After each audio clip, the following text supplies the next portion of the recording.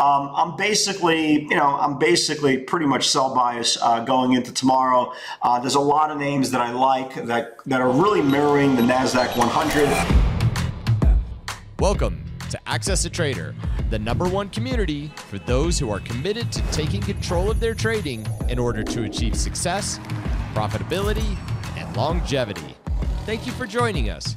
Here's Dan Shapiro to help you find your edge, master your process, and own your future.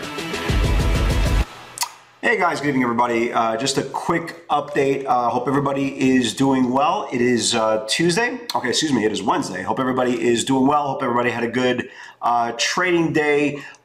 Quick update, and then I have to go to my son's basketball game, so I want to kind of wrap this up pretty quickly. So QQQ, we've been talking about this potential roundabout top several days.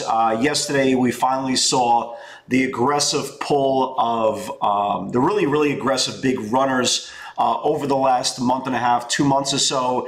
And the biggest takeaway from yesterday's sessions, like we talked about in the video, yesterday was the first close below the 5-day moving average since right over here in October. Now, the question was what we're going to do today. Were we going to confirm the 5-day and move to the 10, and obviously going to set us up for the rest of the week? And that's exactly what happened. We confirmed the 5-day moving average, and this is now the first close below the 10-day moving average all the way. It's kind of a pretty big here. The first time we closed the 10, because if you follow this like snake, first time we closed below the 10-day moving average since September the 13th. And if you believe in the theory, again, every single night we kind of break down technical analysis into kind of baby steps. If you believe stocks trade from supply to supply, then again, you have to believe that stocks trade from demand to demand. And now, instead of like we talked about yesterday, there was only $2-3 on the Qs to the 10-day moving average. Now this is the first close in a very long time below the 10-day moving average. And now we have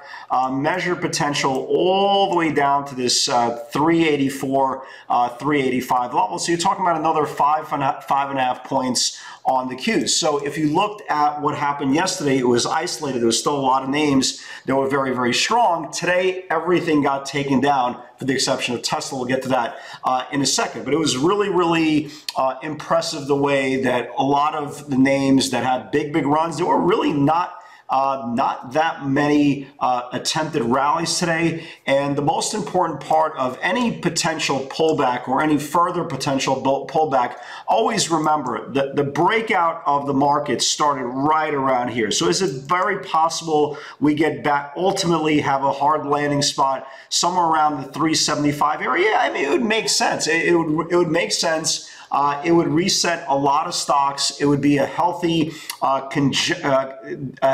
distribution, kind of a rest area for the market. And as what we talked about, several days ago when this first roundabout top started happening, we talked about, this is not a scenario of we're going to go back to last March lows. This is just basically a healthy reset. Let the stocks kind of get their wind beneath their sails, kind of get their feet underneath them, and then we'll start pretty much an aggressive rally back towards the end of the fourth quarter, start of the first quarter. But first, we have some steps in front of that. I'm basically pretty much sell bias going into tomorrow. There's a lot of names that I like that are really mirroring the NASDAQ 100. First close below the 10. That's the theme, right? That's the theme. So when you're charting tonight and you go through the NASDAQ 100, just go through. It'll take you 3 to 5 minutes to go through the NASDAQ 100. Any stock that closed below the 5-day moving average or below the 10-day moving average, which I call the birth of the trade to the upside, that means it's, well, the birth of the trade to the downside. So if you have that theory, if we confirm today's price action, again, we lost about 1.6% on the NASDAQ, but if we do confirm, we still have 5.5 points down, and that will reflect a lot of pretty good technical damage on a lot of really good high-flying names that recently had superb performance, and now it's just time to kind of get them to to kind of reset a little bit on some back tests, but instead of just sitting there waiting for them to reset kind of on the bottom of the range here, we're going to take advantage, and that's the whole point. We're going to be prepared like we were yesterday, like we were the day before, and for the last couple of days, we still saw really good opportunities on the long side. The only one that I see,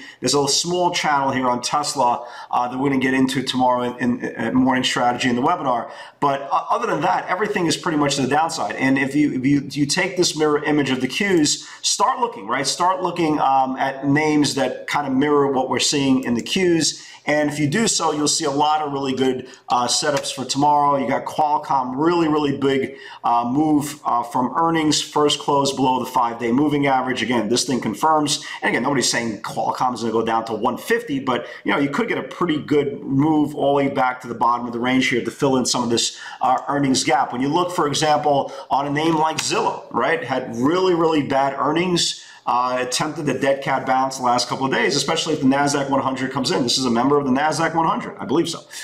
Anyway, so I'm watching the bottom of the range here, the bottom of the earnings low. If this is the bottom of the earnings low starts getting hit, you could get a 10% move, 10% initial move to the lower Bollinger Band. Name like Microsoft, which I love, right? Which I love. It had a phenomenal run, but again, we're just looking at the same setups over and over and over again.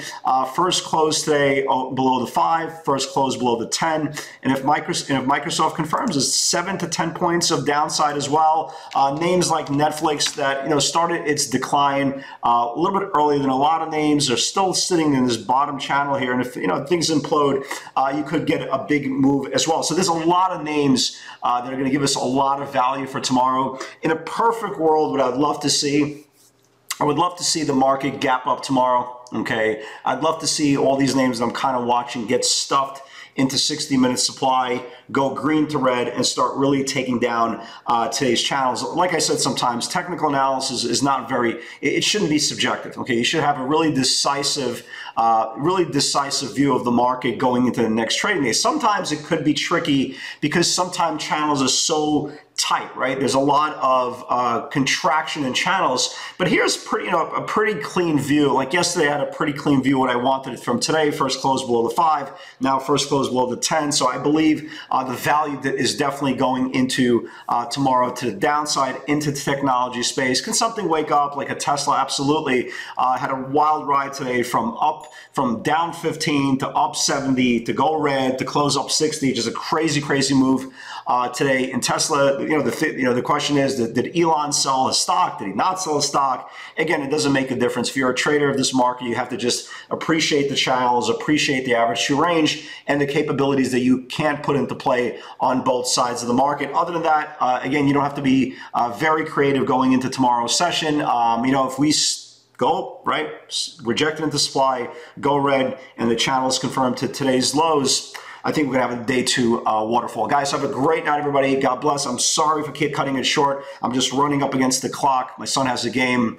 Dad life takes precedence over anything. I just wanted to make sure to get you guys kind of in the right frame of mind going into tomorrow's session. Guys, God bless, and I'll see you all tomorrow. Take care.